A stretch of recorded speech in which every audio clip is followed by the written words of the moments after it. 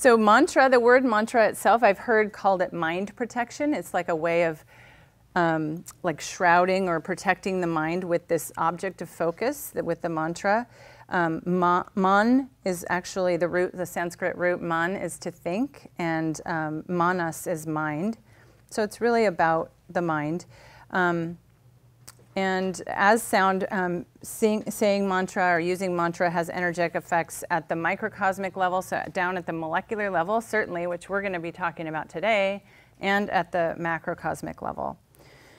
And mantra can be used as the object of focus for meditation, or dharana.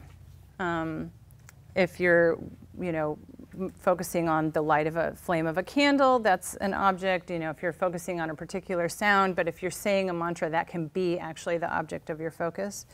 And with sadhana, or regular practice, we can cultivate our potential through mantra and work again at all the inner levels of our being.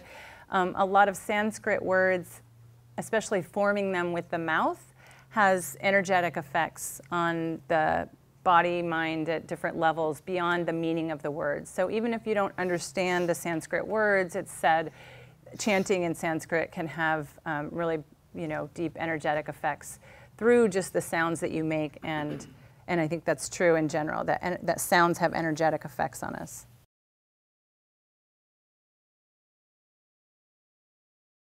Okay. So start with a little exhale, and then as you inhale, bend the front knee. Make sure the knee doesn't go past the ankle. Bring the arms into a low V and stretch the front of the chest. As you exhale, chanting Om, bring the hands back. Good. And inhale.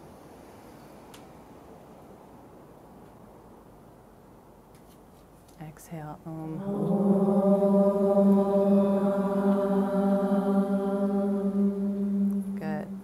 Inhale the arms a little higher.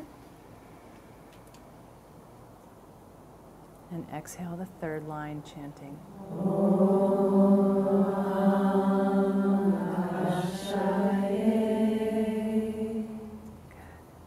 Inhale. And the fourth line.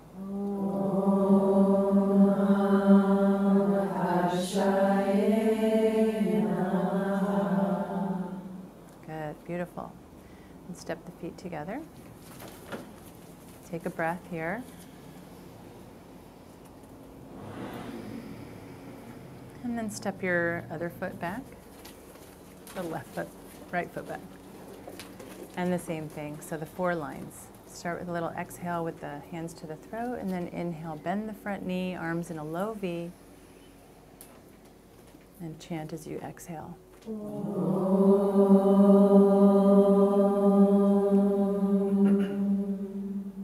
inhale, stretch the chest forward, notice the throat, exhale.